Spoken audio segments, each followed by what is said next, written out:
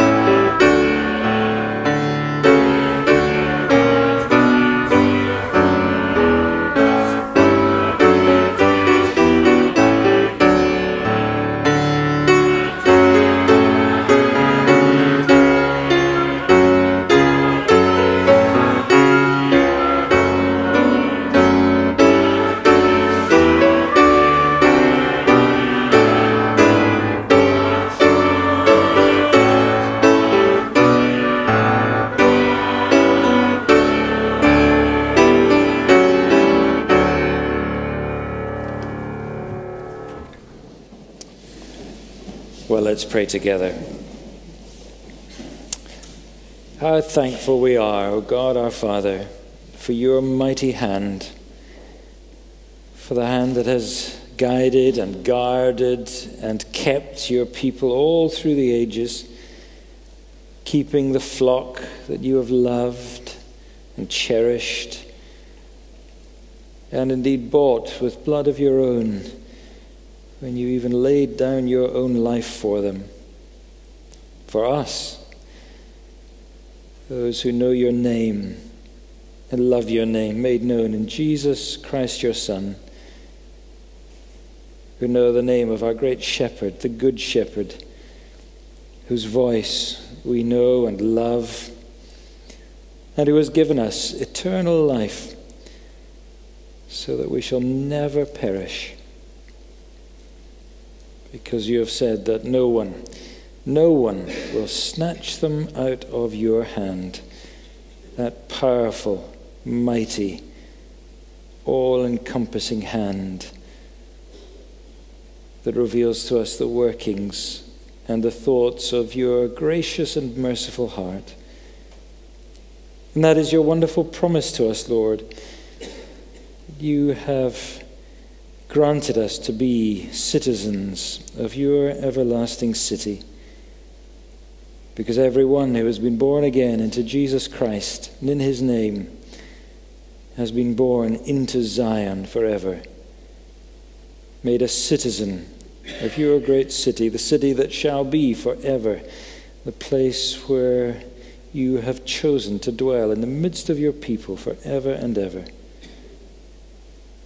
And so on that great day, when every life is laid bare, when every person in this world who has ever lived stands before you, before your great throne of judgment, it will be said of everyone who is in Christ that this one was born in Zion, that this one has a right and a claim and a portion in the city of God forever and ever, and none can snatch them out of your hand. And so we rejoice, Lord, even in the face of this world's derision and scorn and pity and opposition. We rejoice because we belong to you and to your everlasting kingdom. And we rejoice that the solid joys, the lasting treasures, those things that can never spoil or fade or disappear or disappoint, these are the things that none but Zion's children know. But we know them, and they are ours even now by the grace that is ours in Jesus Christ. And so we rejoice in the grace that has brought us here and granted us that everlasting citizenship. And we pray, Lord, that the joys and the cause and the future and the glory of your great city would be our joy and our glory, and the object of all our toil, all our gifts, all our service in this passing world. And so we ask, Lord, that tonight as we gather as your people, you would bind our hearts together as one and as never before in the service of your eternal kingdom. Thrilled with the joy that you have given us to be builders alongside your Son, the Lord Jesus Christ, of that kingdom that shall never be shaken, and of that city whose walls of salvation long to encompass men and women and boys and girls this world over, and shall do through the wonder of your glorious gospel of grace. So, Lord, teach us, we pray, what it means to be citizens of Zion, and send us out into the world this coming week to make known the joys and to invite others to experience the privileges we have found in Jesus Christ, your marvelous Son, in whose name we pray. Amen. We're going to sing again, this time one of the Psalms, number 87, which is a psalm all about the wonderful joy of Zion, the city of God. Zion, founded on the mountain, God your Maker loves you well. Number 87.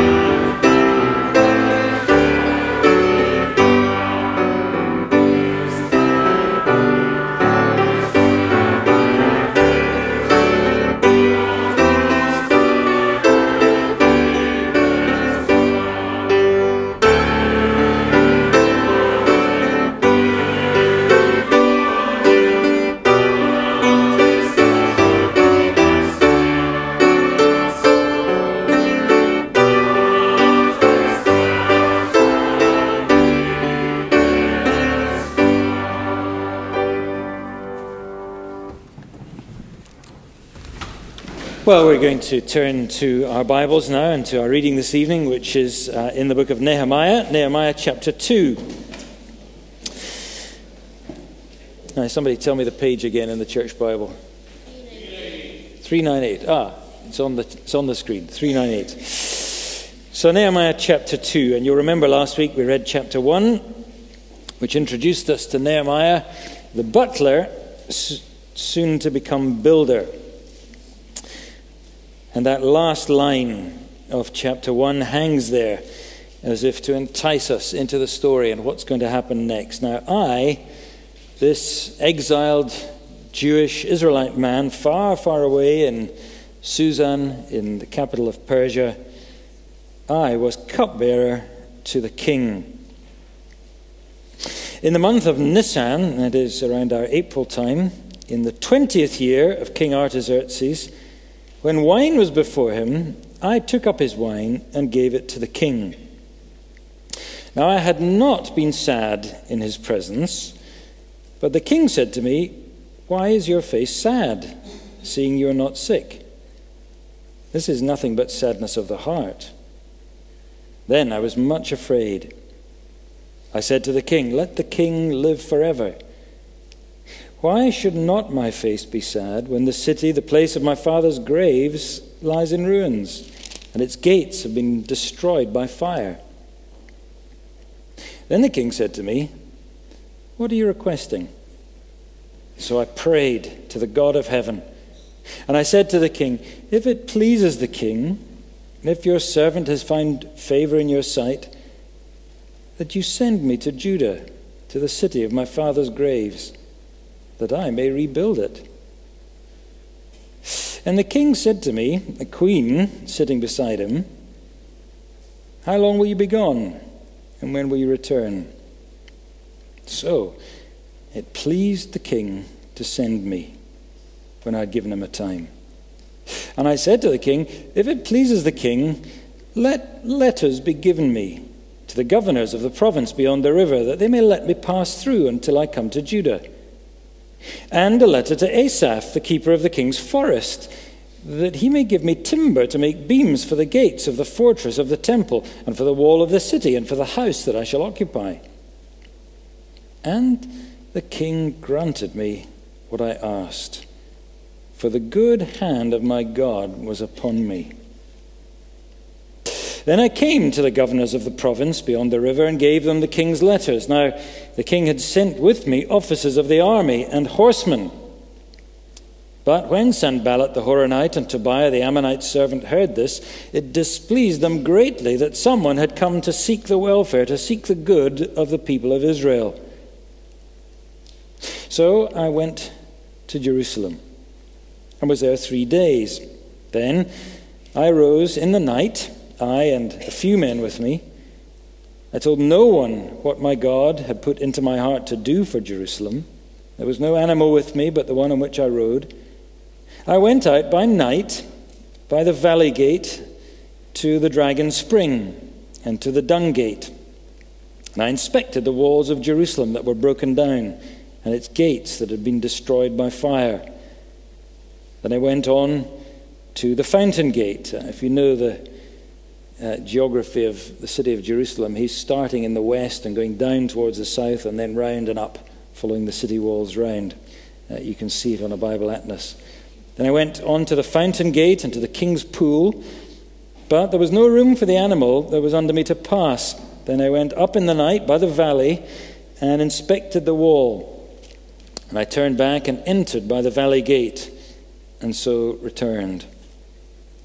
And the officials didn't know where I had gone or what I was doing. And I had not yet told the Jews, the priests, the nobles, the officials, and the rest who were to do the work. Then I said to them, you see the trouble we are in, how Jerusalem lies in ruins with its gates burned. Come, let us build the wall of Jerusalem, that we may no longer suffer derision. And I told them of the hand of my God that had been upon me for good, and also of the words that the king had spoken to me.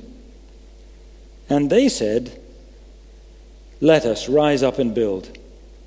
So they strengthened their hands for the good work. But when Sanballat the Horonite and Tobiah the Ammonite servant and Geshem the Arab heard of it, they jeered at us and despised us and said, what is this thing that you are doing? Are you rebelling against the king? Then I replied to them, the God of heaven will make us prosper, and we, his servants, will arise and build. But you have no portion or right or claim in Jerusalem. Amen. May God bless to us his word. Well, Nehemiah in that passage very clearly saw the hand of God at work, didn't he? He saw him at work to help his people to build his holy city, which is what God's hand has been at work to do right through history. And the next song on the screen speaks of us seeing by faith that hand of God from the beginning to the end of his story.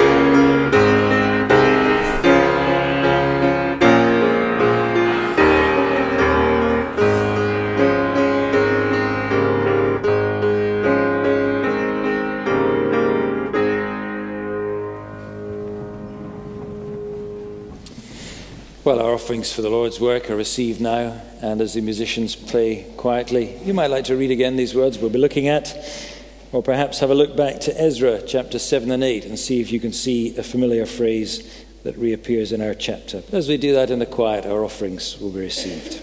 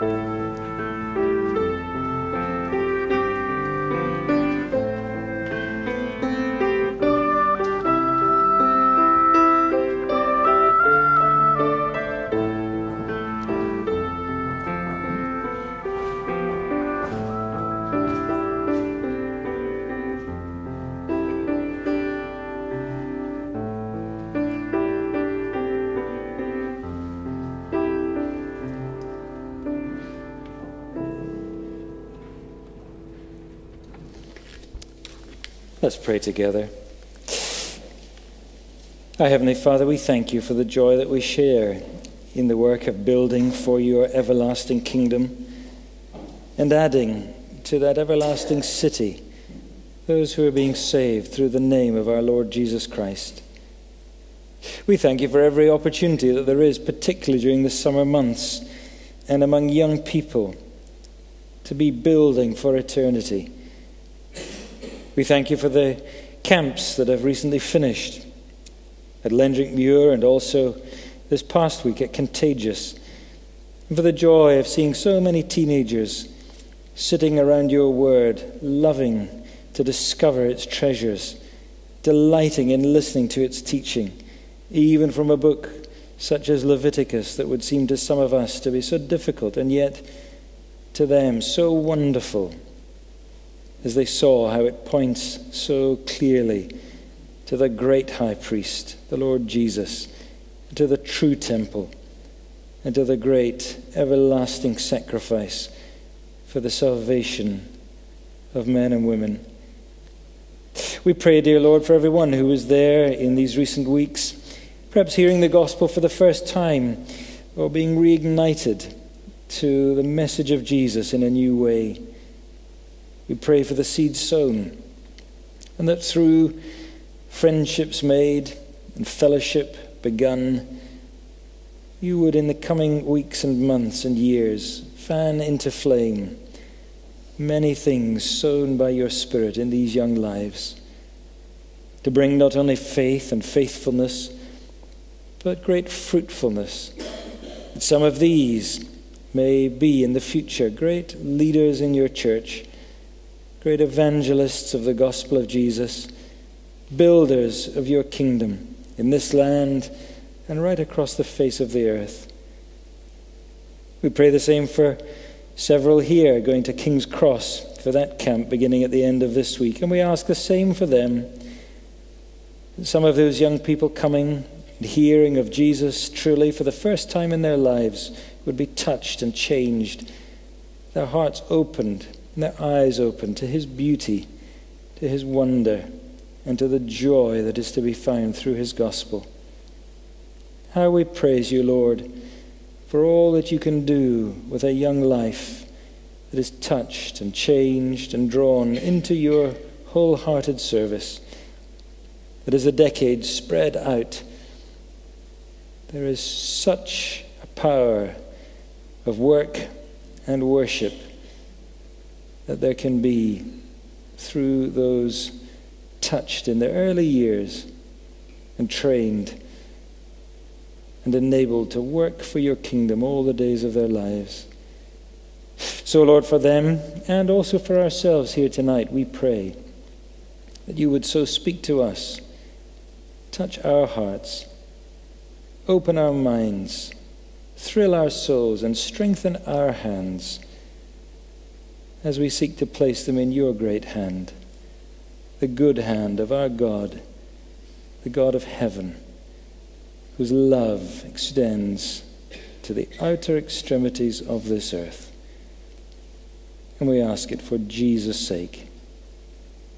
Amen.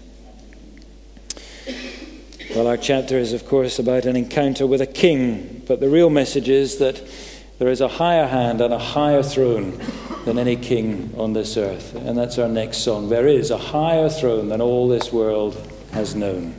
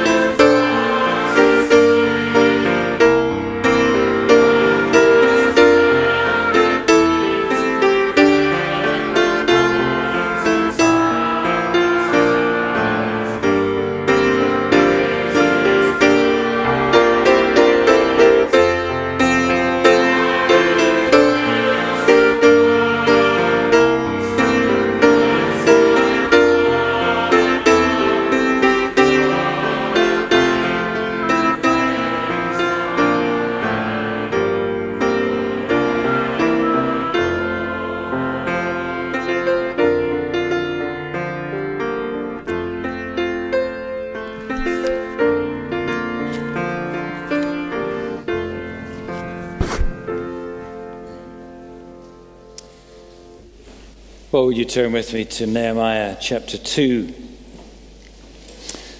A chapter all about God's hand and ours. It's often hard, isn't it, and discouraging for Christians and also for churches, living as we do, still waiting for the fulfillment of God's promise for the future. Our experience often seems so lacking in comparison to that, and the church's cause often seems so weak, especially in our Western world today, where certainly the church is deemed to be largely irrelevant to the world and to our society. That's the truth, and the Bible never tries to play let's pretend. The Bible just confronts reality. And in 2 Corinthians chapter 5, the Apostle Paul says, yes, we do have a building from God. Notice the language, an eternal home in the heavens. And yes, we do have the Holy Spirit as a guarantee of that eternal real estate. But he's just as clear. Despite all of this, he says, now we groan in this bodily life. A life which he calls a life in these earthly tents. Because this bodily life is but a shadow of that greater solid reality that is to come. But Paul says, for now we walk by faith and not by sight, as we sang in that song. And of course the problem is that sight seems so much more real. So much more real than what is not yet seen. And therefore often it seems more valuable to people. And the struggle of faith, by contrast, is very hard. And that is why, sadly, some people do slip back and even give up on the Christian faith. But of course, the Bible tells us that is the way of disaster. And we're not to be those who shrink back and are destroyed, as the Hebrews writer says in Hebrews 10. We are to be those who have faith and preserve their souls. We need to endure, he says, so that we will receive what God has promised. But of course, to do that, we need encouragement, of course, and the apostle knows that very well. And so in Hebrews there, he encourages believers, doesn't he, to look back, to look at those who taught you the faith and who led you and spoke the word, and follow their faith. What an encouraging thing that is, isn't it, when we do that? When I was in training for ministry many years ago, one of the things that encouraged me most was going to conferences and looking at those who were 20, 30, 40 years ahead of me in Christian ministry and seeing that they were still doing it and still believing in it. What a great encouragement that was to me to keep going. It still is today. There's not quite so many who are 40 years ahead of me. There are one or two, like Dick Lucas. And what a great encouragement it is to look at such. But even more importantly, the writer in Hebrews says, we're to look back to what he calls a great cloud of witnesses, to all of those people of faith, all through the Bible's history, represented by that sample in Hebrews chapter 11. And he urges us to follow their faith, because their faith leads us always to the great source of the great perfecter of our faith, the Lord Jesus Christ, the one who is alone able to make us run with endurance the race marked out for us, just as he did for them. And of course, Paul too tells us, doesn't he, that the very reason that we have the whole Old Testament, instead of just a summary of it tacked on to the beginning of the New Testament, the reason we have it is because all Scripture is God-breathed.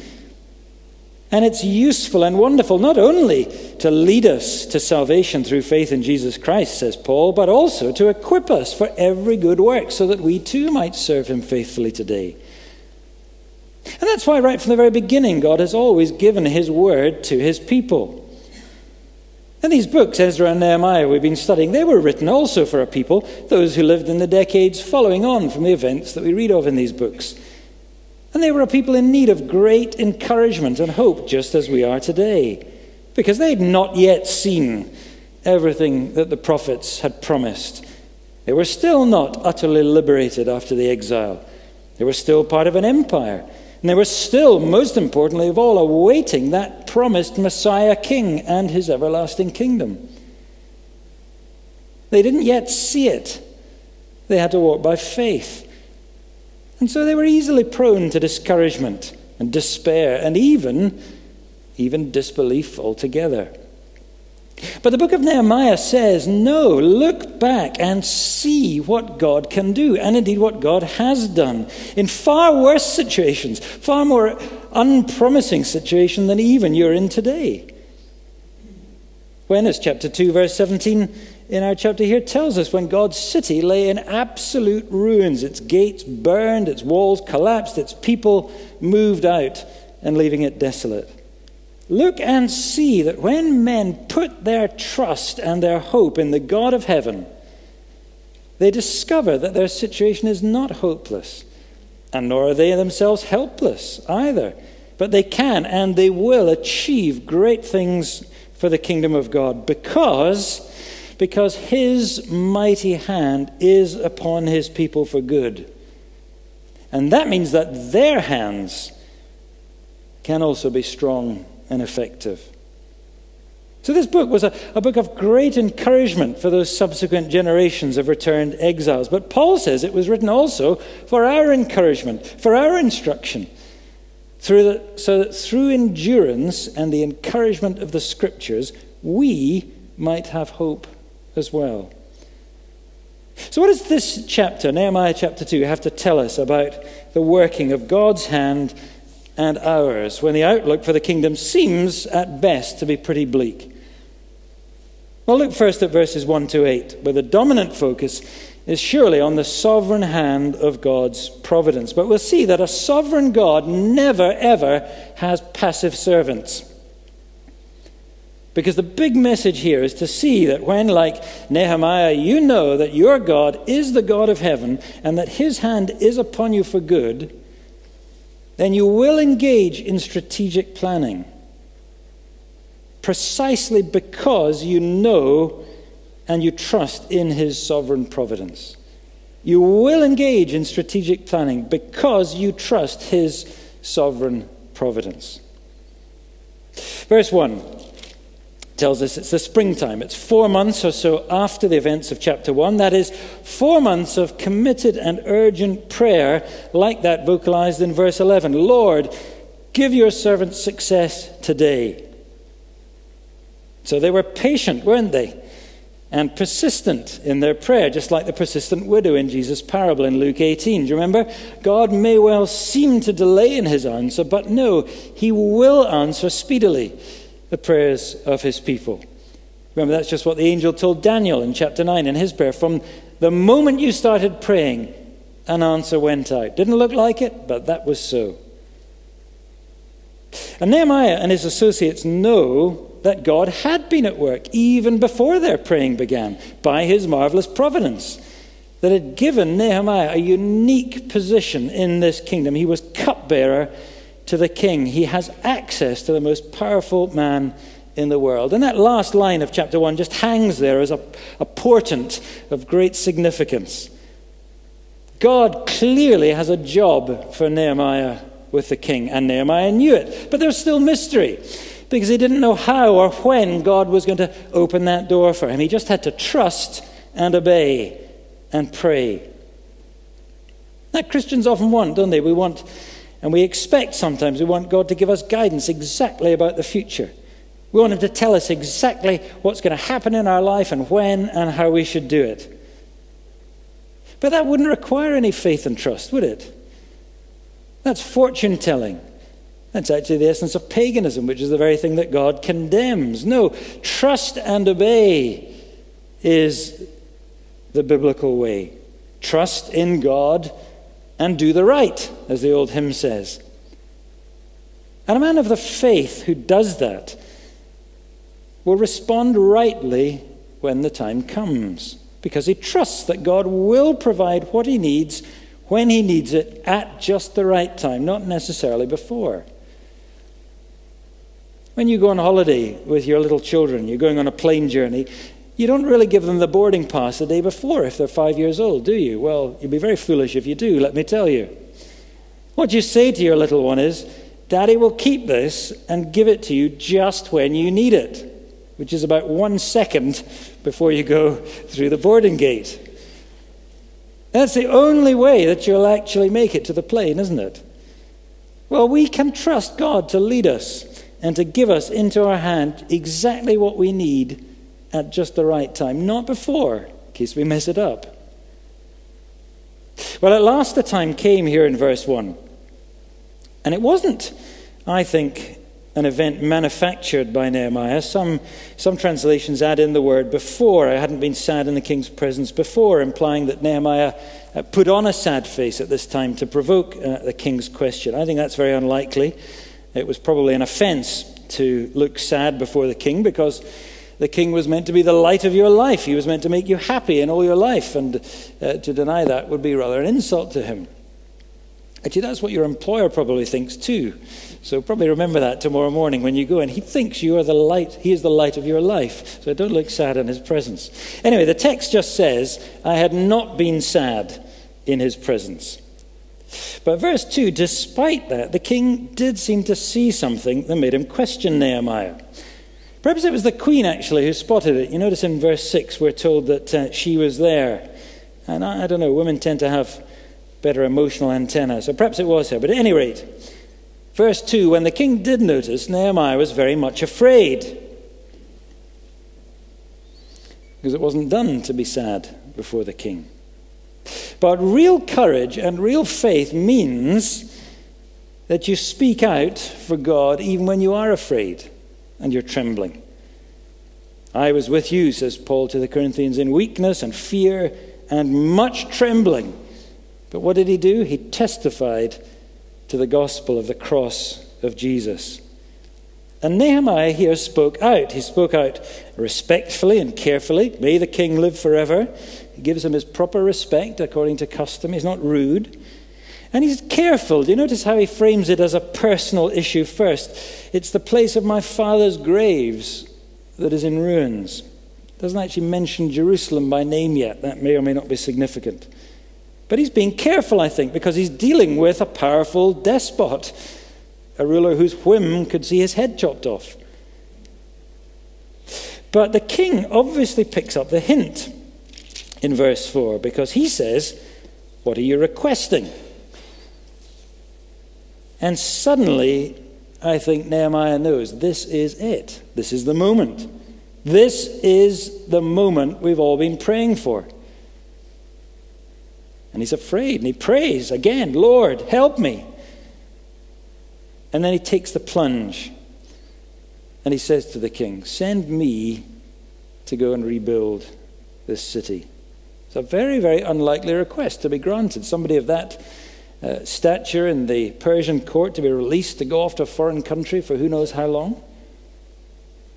But in verse 6, when the king says, how long will you be gone? He knows that that's a green light. He's assuming he'll go. And again, by the way, notice that's where we're told the queen's sitting next to him. I wonder if the queen was giving him a nudge and saying, go on, just let him go. Probably easier for the king to be magnanimous, isn't it? With a glass of wine in one hand and his lovely queen on the other hand, giving him the nudge. Maybe he was in a good mood. Who knows? But verse 6, it pleased the king to send me. Now here's the thing to note. Nehemiah prays to his God, the sovereign God of heaven. It was all in God's hands, and Nehemiah knew that. And he prayed for God to open the way, because only he could. But that did not mean that Nehemiah was passive. Please note, he was also highly strategic in his planning. And so when God opened the door and the king said to Nehemiah, what do you want? Nehemiah didn't say, oh, well, O king, I'll have to go away and think about that. In fact, no, I'll go and pray about it because I'm a Christian. I'll come back in about a fortnight with some suggestions. Not a bit of it. He was ready to seize the moment as soon as the king asked. Why? Because he was a man of prayer and because he understood that God was sovereign, not despite that. And that's why he had a strategy. He was expecting God to work. And when the king said, where do you want to go? He knew immediately, I want to go to Jerusalem. When do you want to go? Well, he knew that as well and gave the answer.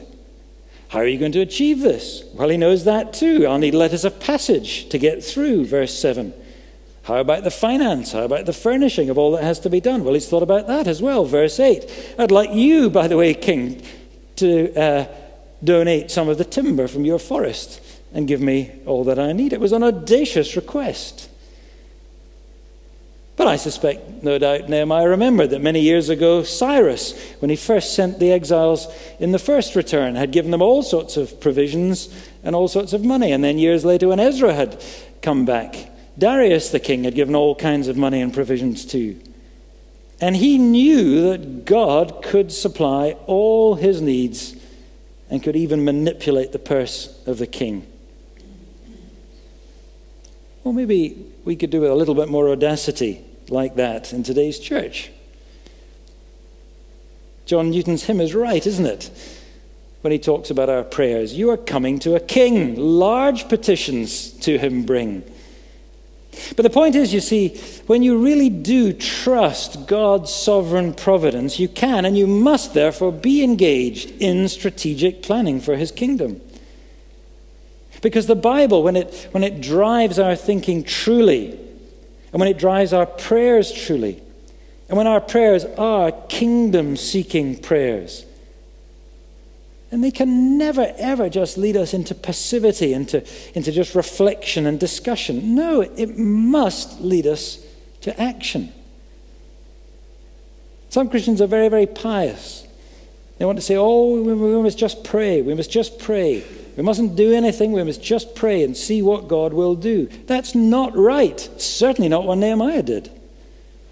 Because in the Bible, the sign that God is at work, the God of heaven at work, the sign that his hand is upon his people, is that his people are likewise hard at work with their hands in his enterprises.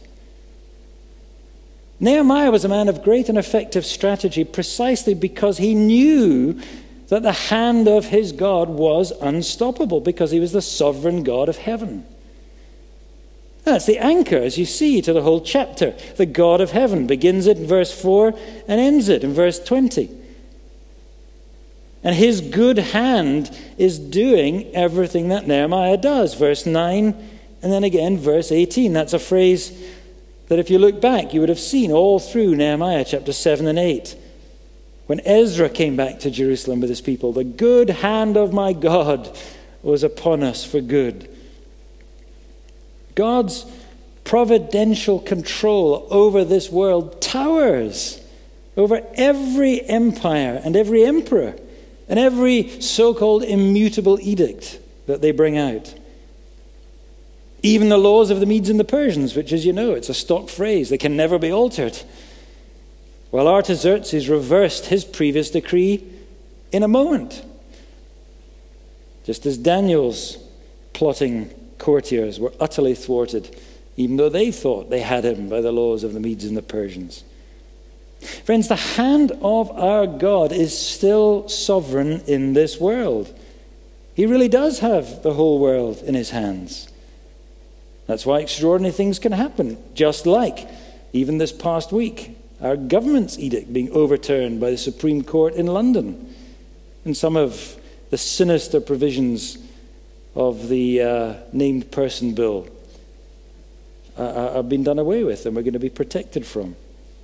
And when we feel helpless, when we think, oh, things are getting so difficult, things will never change, we need to remember that our God is still the God of heaven, who is sovereignly in control over every ruler, even our rulers.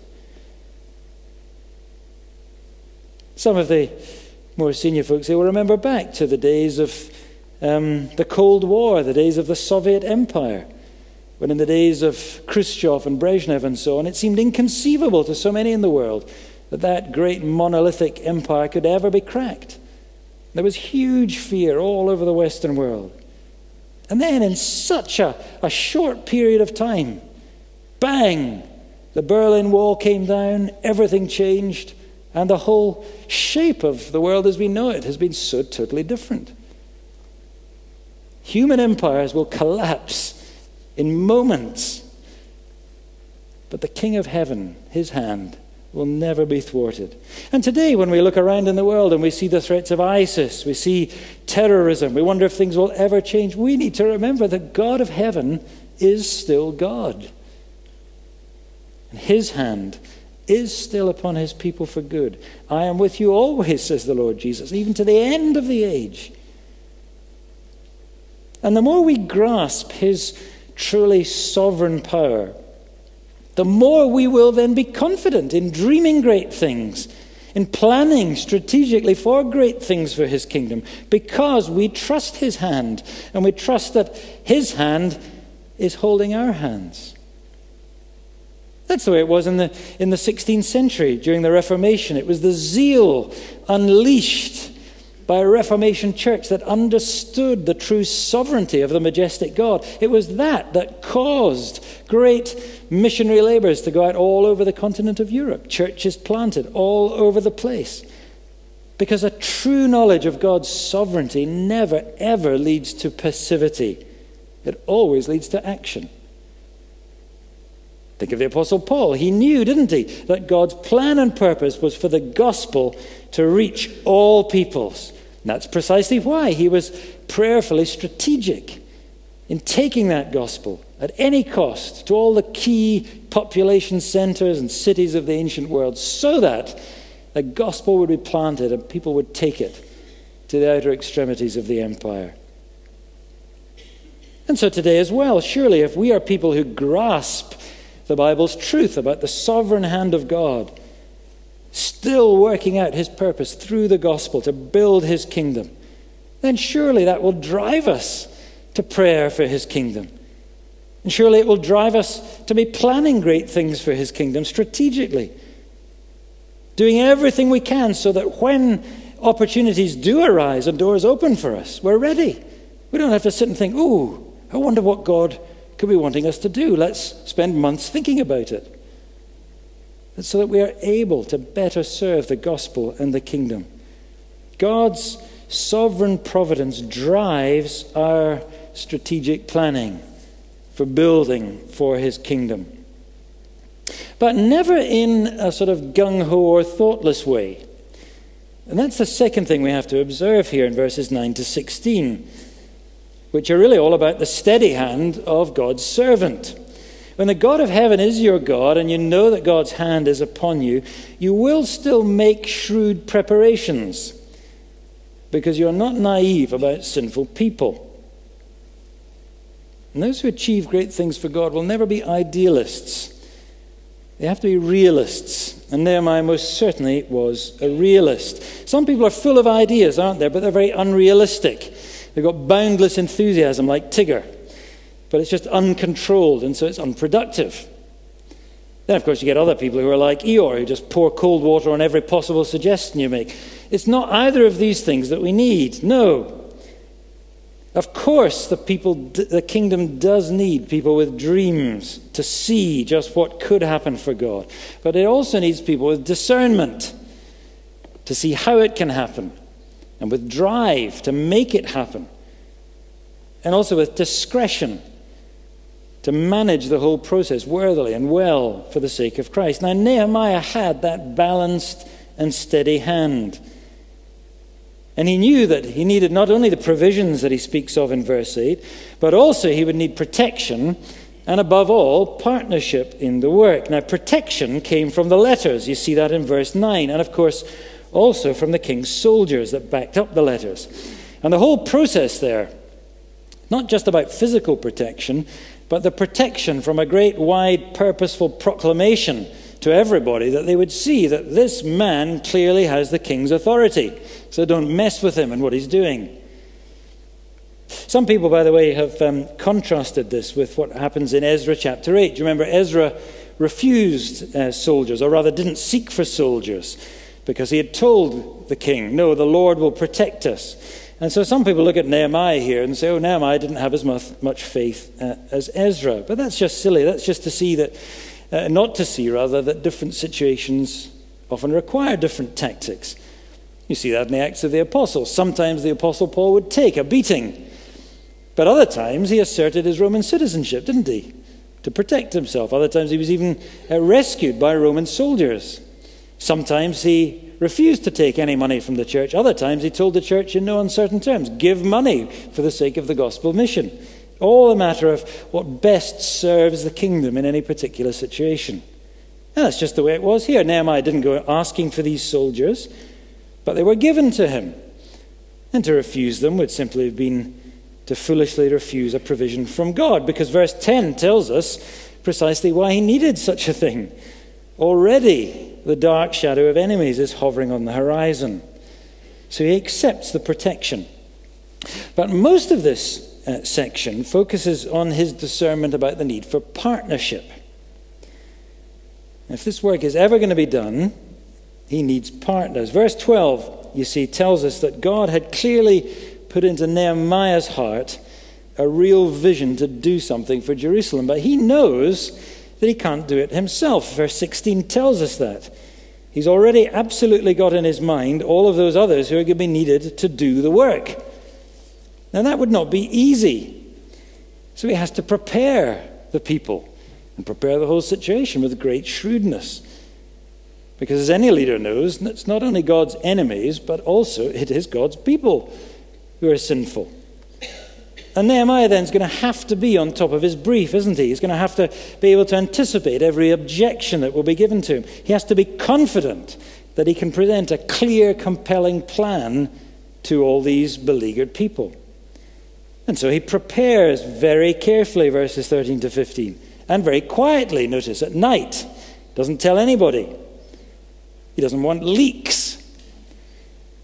He knows that not all of God's people are wise, and he suspects perhaps even some of them might be treacherous. So when plans are afoot, it's necessary that he has to do some confidential work, have some confidential discussions. And that's sometimes needed, isn't it, in the life of any Christian work, in the life of a church. Sometimes people can get niggled about that and can complain about things like that because I suppose we all like to be in the know. We all think we're so terribly important that if we don't know what's going on, there must be something wrong. But that's not so.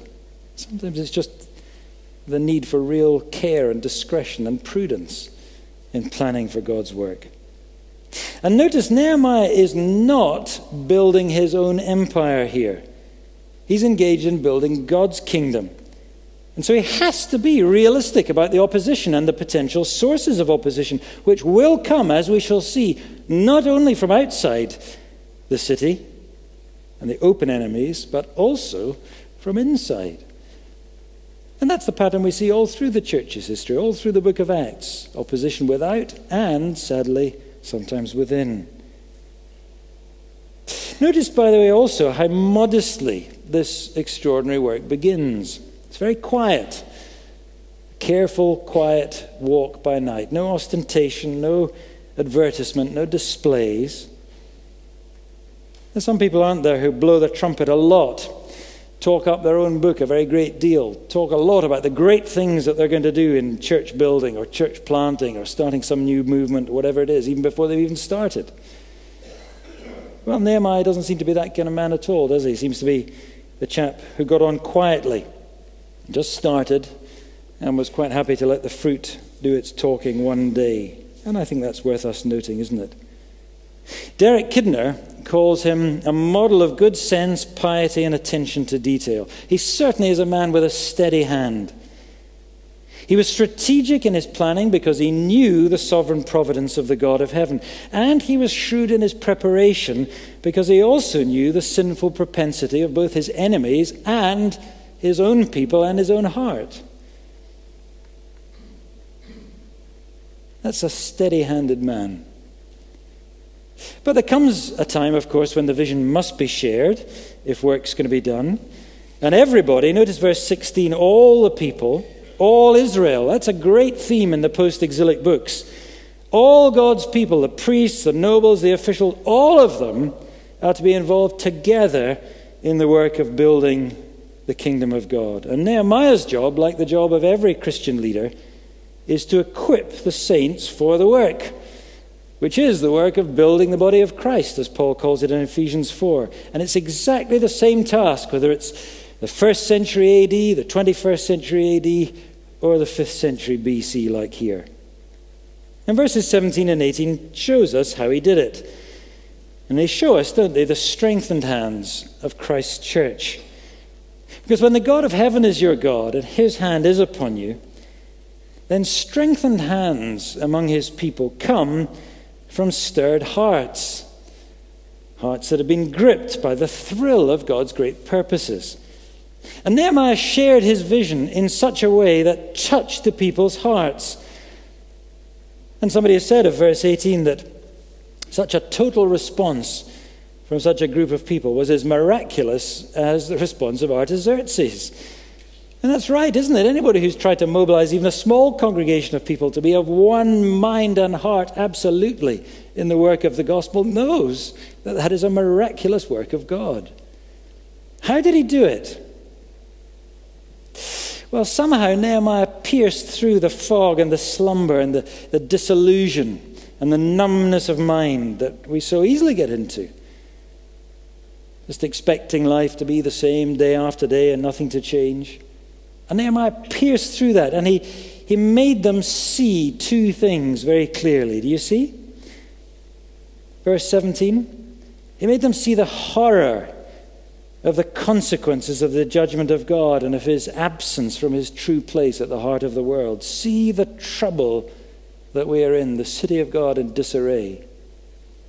But he also made them see the hope in the grace and mercy and the purpose of God for the future and the real possibility of restoration and renewal. He told them the good news of the good hand of his God that was at work to do a new thing. And he showed them the evidence of that hand of God at work now in the world. Verse 18, look what God has done, he says. Look what God has done through the king and all that he has given me. Here is proof positive in the king's edict. This good news, he's saying to them in effect, is bearing fruit and growing, as Paul put it to the Colossians centuries later. And sometimes it takes the jolt out of the ordinary, doesn't it, to awaken God's people to that reality. Sometimes it just needs a fresh perspective on things that, I suppose, familiarity have made us immune to. Sometimes it is a teenager in church, but they've gone off to a camp or a conference, and suddenly, somehow, they've just heard clearly in a different setting, and they've been awoken in a way they hadn't been before. Sometimes just the change of a different voice, a visiting preacher, or a visit to a different place, a conference or something like that. But sometimes, even, thank God, it just happens through an ordinary Sunday when God's people are together. And a penny drops in somebody's mind and heart, or in a whole congregation's mind and heart. And that seems to be what God did through Nehemiah's word on that occasion. Notice he wasn't pompous. He wasn't the superior newcomer coming in and saying, oh, I can tell you all your faults. Look what you've done. Notice what he says. Not the mess you're in. It's we. Look at the mess we're all in together. He's at one with them in it. And he's at one with them in the essential response. Come, let us build together. And notice how he lays before them such an absolutely clear objective. Nothing else matters except this essential task of overriding importance. Just like Paul again, centuries later, saying, this one thing that I do, forgetting all that's behind, I press on towards the prize of the upward call of God in Christ Jesus. You see, both these men were absolutely clear about the one thing that really matters for the life of Christian people in every age of God's story, whenever it is. And it's not the European Union. And it's not Scottish independence. And it's not your job or your career or your family. It's certainly not your new kitchen or your next holiday. No, what really matters above all other things are the issues of eternity and of our part in those issues of eternity, building together for what will last forever.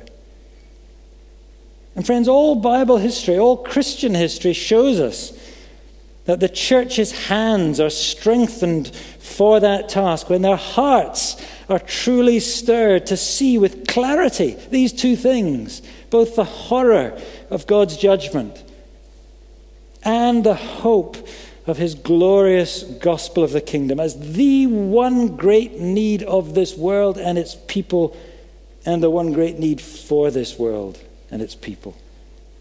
Utter clarity about the truth of the true biblical gospel alone is what will make people wise for salvation in Jesus Christ, yes, but which alone will equip the saints for every good work. Hands strengthened for gospel work come only from hearts stirred by the truth of the gospel of Jesus Christ and its matters of eternal significance. And we need to be clear, don't we, ourselves, today, each one of us, and as a church. Are we clear about the task facing us today? The state of Jerusalem, as Nehemiah saw it, is a vivid picture, isn't it, of the state of the Church of Jesus Christ in much of our nation today, in much of the Western world. It's lying in ruins. Its buildings are abandoned, or they're turned into flats or clubs or restaurants or whatever.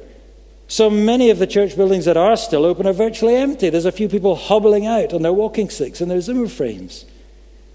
The influence of the church in our nation is shriveled. It's scorned.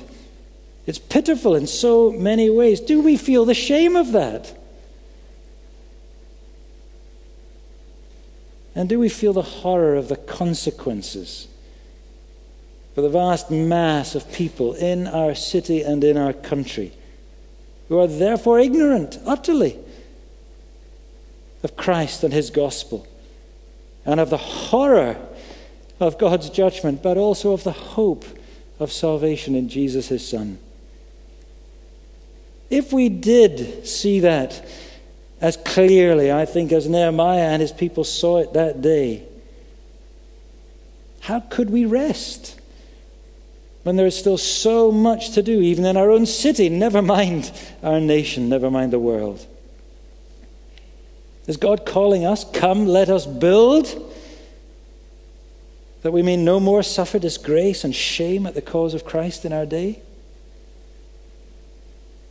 Don't we need that same clarity about our task, which is likewise to build and to rebuild these walls of salvation, to focus our energies on building what only God's people can ever build in this world?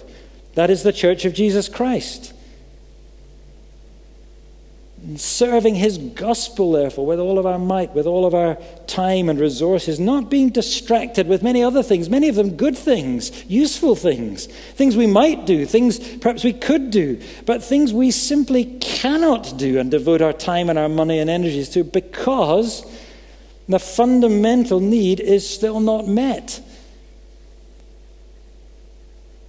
Christ's church is still not built. People are not yet saved. They are not yet gathered in safely within those walls of salvation. And until that task is complete and Jesus comes, we must have absolute clarity, mustn't we, about what our task is above all other. It is to serve him in his great commission, which is to build these walls of his living city by making disciples in Jesus' name and bringing them into the city of God. And that is, and that will always be, the good work that we're to strengthen our hands for under God's good hand of power and might. And as the book of Acts shows us plainly, where God's people pray for his hand to work, when they go on proclaiming his gospel, the word of God will increase and the church will be built and is being built all over the world today. But just as in Acts in the 1st century and for Nehemiah in the 5th century BC, there will also, when we are doing that, always be enemies. For our great enemy, the devil, hates the church of Jesus Christ. And he hates any church and any Christian and any people that have the building of that church as their one clear set task in all the world. And that's what verses 19 and 20 show us as the threatening shadow of verse 10 again begins to materialize more clearly. We see the satanic hand of God's enemies. When the God of heaven is your God and his hand is upon you for good, and you do begin actively engaging in the building work of his everlasting kingdom, then you will face severe hindrances because of the satanic hatred for God's kingdom and his gospel and his people. We saw that, didn't we, in our first overview study, what Daniel saw from the angel. To the end there will be war. And verse 10 shows us how visceral, how irrational that hatred really is. This is much, much more than some petty jealousy. These people are furious that anyone should come to seek any good at all for the people of God. This is the timeless hatred of the seed of the serpent for all the seed of true faith. And verses 19 and 20 put flesh on this nefarious triad who were to scourge Nehemiah all through his work. And they illustrate for us the particularly toxic combination of religion and politics. Sanballat was the governor of Syria up to the north of Israel. Tobiah held office in Ammon, that's to the east. And both of these men, you perhaps notice, they have Jewish names. Tobiah's name means God is good. And yet they sided for their own gain with the world. And when the chips were down, they were thoroughly against God's people and his cause. There's nothing sadder in church circles than those from an evangelical background for whom the lure of high office or position has corrupted them and actually in the end made them into enemies of the gospel. However much they might have pious titles and mouth pious platitudes, they're enemies. And so were they. And Geshem the Arab was an even more powerful man. He controlled the whole area to the south, the trade routes to Saudi Arabia, to Egypt, and so on. He didn't want any newly independent kingdom on the edge of his common trading area, messing up his common market. Oh, gosh, that sounds very familiar, doesn't it? Really, the world doesn't change much, does it? If you touch people's real idol, their empires, their institutions, they will hate you. But this enmity is something far, far more than a mere political and natural thing. It is a supernatural hatred. It's spiritual. And as Paul wrote centuries later to the Galatians, he who was born according to the flesh always persecuted him born according to the Spirit. And as it was, so it is now. It has been right the way back to Genesis 3. It will be, says the Bible, right to the very end. But just as we close, notice their words in verse 19. It shouldn't surprise us. They hit out with the twin barbs of scorn. They jeered at us, they despised, they reviled us, and slander. Are you rebelling?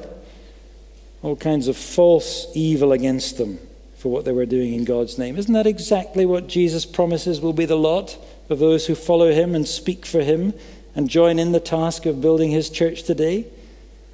Because in Matthew 5, he says that, doesn't he?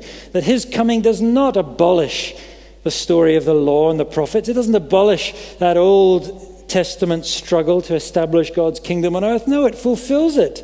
And so now he says to his followers, you disciples, you Christian believers, you are to take up the task. You are the light of the world. You are the salt of the earth. You are the city set on the hill.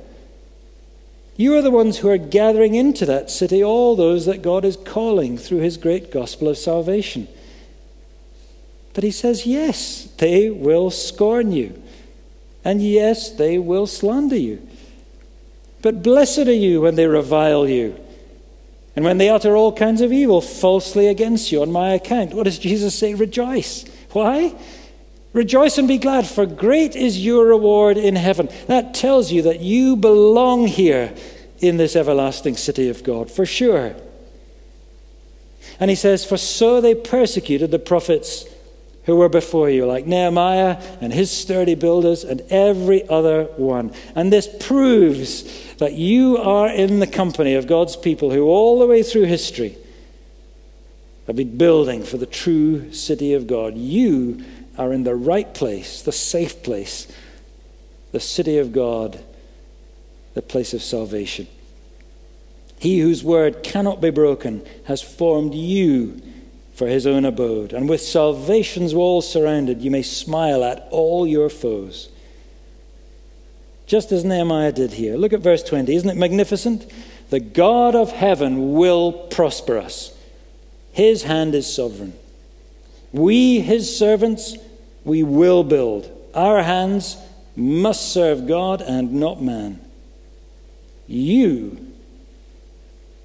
have no part or place in this city. In other words, your hands are empty.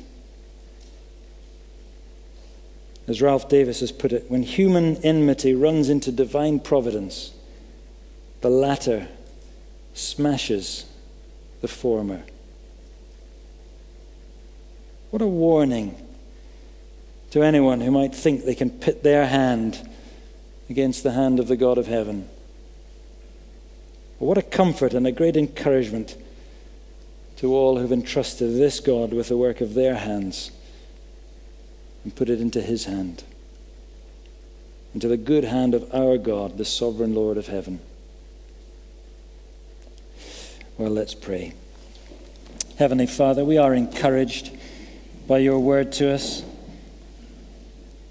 How we praise you that we have in Jesus Christ a portion and a right and a claim to your great everlasting city, and therefore, with the walls of your salvation built around us, no enemy can ever overcome us, and our hearts can be glad and our hands strengthened to build with all that we have for the kingdom that is everlasting. So help us, we pray, and encourage us in that this coming week. For we ask it in Jesus' name. Amen. Well, we're going to sing, of course, John Newton's great hymn, number 570, which is inspired by Psalm 87 that we sang earlier. Glorious things of you are spoken, Zion, city of our God.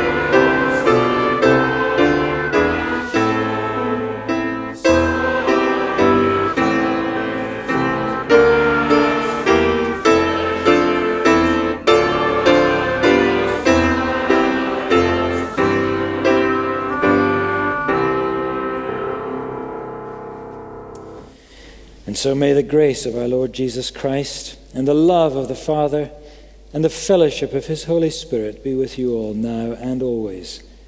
Amen.